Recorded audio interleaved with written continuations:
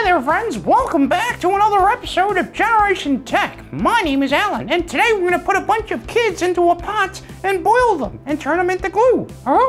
The beauty of the Star Wars galaxy is that it's full of such a large diversity of alien races. It's not like I like aliens, I don't, most of them are degenerates. But the presence of a larger galactic community forces humanity as a species to come to terms with the fact that we are culturally and genetically very similar to one another.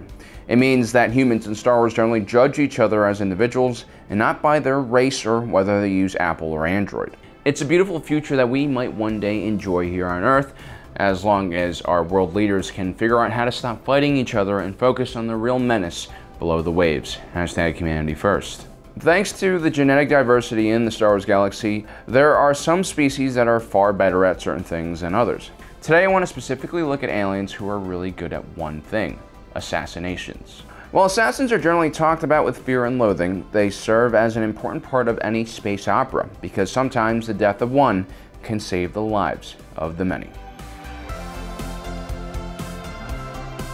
One of the better moves by Disney was bringing back some of the content that was originally made by Timothy Zahn in the Legends era. He's most famously known for creating the Thrawn trilogy, an extremely popular collection of books that is rumored to have inspired George Lucas to come back to the fold and create the prequel trilogies. Thrawn was beloved for his cold rationale and analytical abilities. He was a different type of villain, far more interesting than your usual one-dimensional evil space wizards. Now, wherever Thrawn went, you could be sure that there was at least one Noghri shadowing him from a distance. Now, originally the Noghri in Legends were a very peaceful group of people who lived in a primitive society based on agrarian activities and also hunting.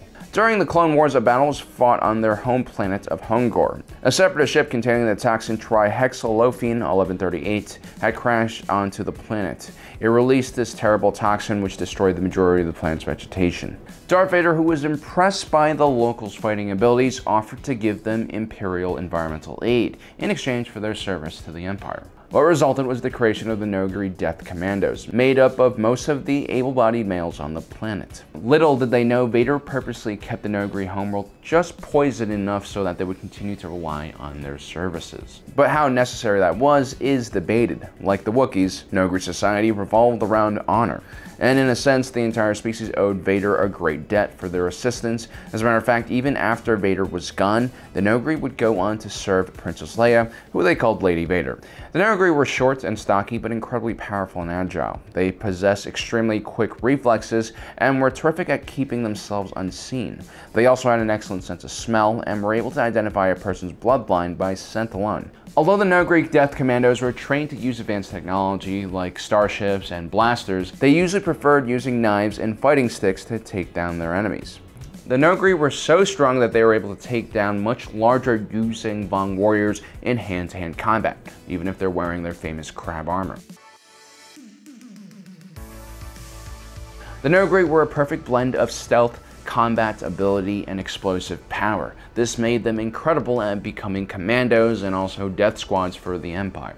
The Claudites, however, were all about blending in. Think Ethan Hunt from the Impossible Mission Force, but instead of having to create 3D printed masks, the reptilian Claudites could just change their faces naturally with their shape-shifting ability. There were, however, some limitations to this ability. Not every Claudite had the skill or concentration necessary to change their appearance. Also, wearing heavy armor might affect this ability as well. The process was also said to be very painful for a Claudite to maintain. Also, any break in their concentration could lead to their disguise falling apart. Most Claudite shapeshifters actually had a pretty intense skincare routine. As you can imagine, there's quite a lot of stretching and pulling, especially in the facial region, when they change. Claudite assassins also spent a considerable amount of time preparing and researching for a role in order to improve their chances of a successful infiltration. Such skills came at a cost, though. The Claudite people were originally from the planet of Zolon. Thousands of years ago, their home planet was bombarded by cosmic radiation storms, which almost wiped out their entire species. Zolander scientists experimented with volunteers and accidentally activated a dormant skin-changing gene in their DNA, which resulted in the creation of the Claudites. Unfortunately for the Claudites, the Zolanders were a very religious and conservative species, and they saw the newly formed Claudites as impure and shunned them from society. Unlike the Norgay or the Claudites, the twi'leks didn't possess any special physical ability that made it easier for them to become assassins. As a matter of fact, besides some minor physical features and skin pigmentation, the twi'leks were basically humans with head tentacles, which means average strength, average agility, and average speed. Their home planet of Ryloth was a pretty harsh place though. It had a variety of different genomes, from equatorial jungles to turbulent volcanoes and extremely windy valleys and highlands.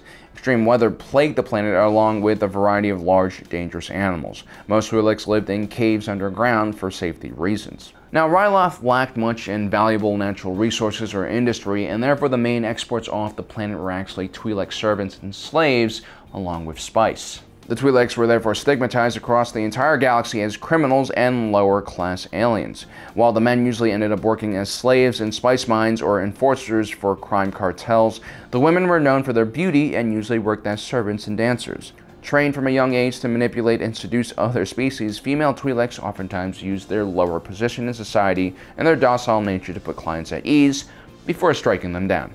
Many Imperial officers and officials met their unfortunate end in a Ryloth brothel or club.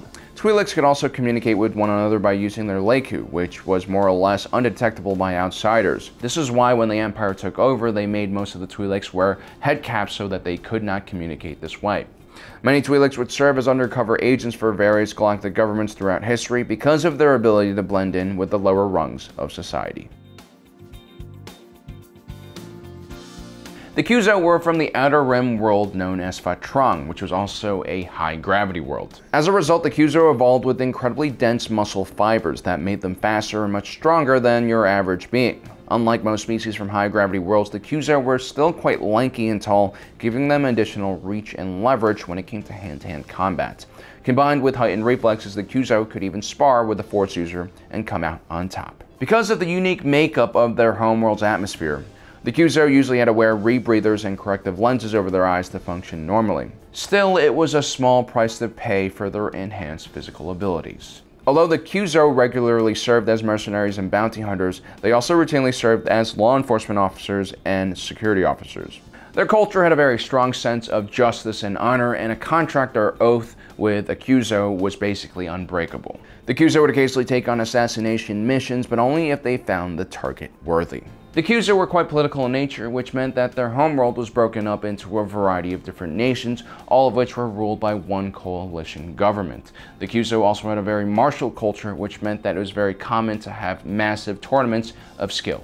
The Kuzo could easily be recognized by their wide-brimmed war helmets, which they oftentimes utilized as shields in combat. The Kuzo were quite skilled marksmen, but also adept at using a wide variety of melee weapons as well.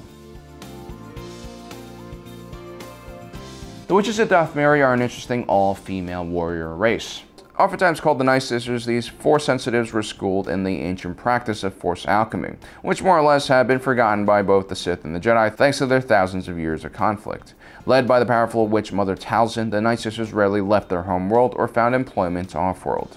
The Night Sisters were loyal to Dathomir and served Mother Talzin and did her bidding. Many of their Force abilities were actually enhanced by a magical ichor that existed on the planet itself. The witches could harness this power, which would allow them to create shadow duplicates and even reanimate the dead.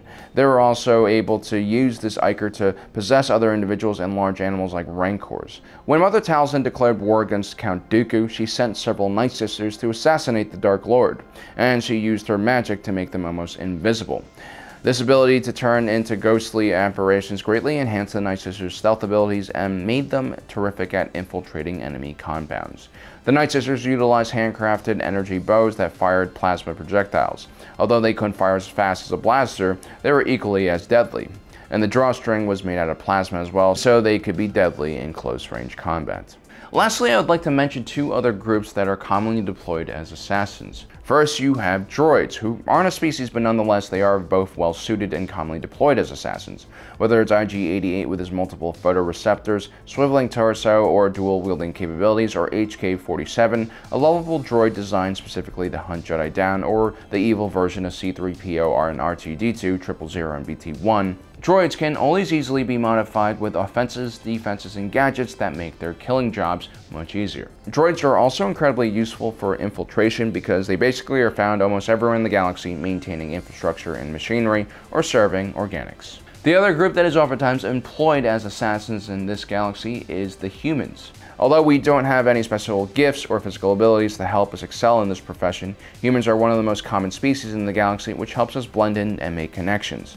We're also known for our ambition, tenacity, and creativity, 3 important traits that helps create a good assassin. So guys, if you're either looking for an assassin or oftentimes find yourself at the end of an assassination attempt, I hope this list really helps you identify which species make better assassins. Well guys, don't forget to subscribe and hit that notification button so you don't miss out on the rest of our awesome content. As usual, thanks for joining us today. If you're watching this, you are Generation Tech.